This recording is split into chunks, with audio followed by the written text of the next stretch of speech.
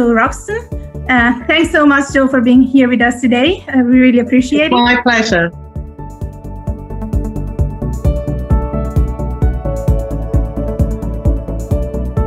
Got to some fabulous places around the world, but was still seeing more and more problems with the marine environment. And when Blue Planet came out, it showed the oceans as if they were absolutely beautiful, that they were full of wildlife, that they were pristine, and that wasn't what we've been seeing. And one of the things that I had been seeing building up, and even around the whales when we were filming them, was big sheets of polythene, there were plastic bags in the water, there were animals eating.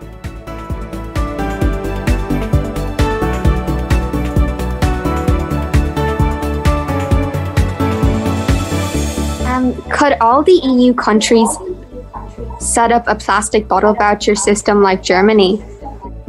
So can turtles not taste the difference between plastic and jellyfish?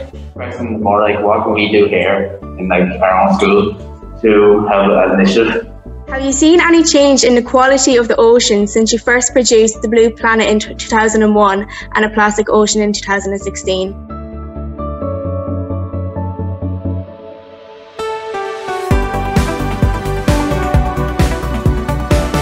Don't beat yourself up, but when you can find alternatives, do them. Give everyone reusable bottles and little shopping bags that they can bung in their pockets, as extra gifts, just to get everybody thinking about it.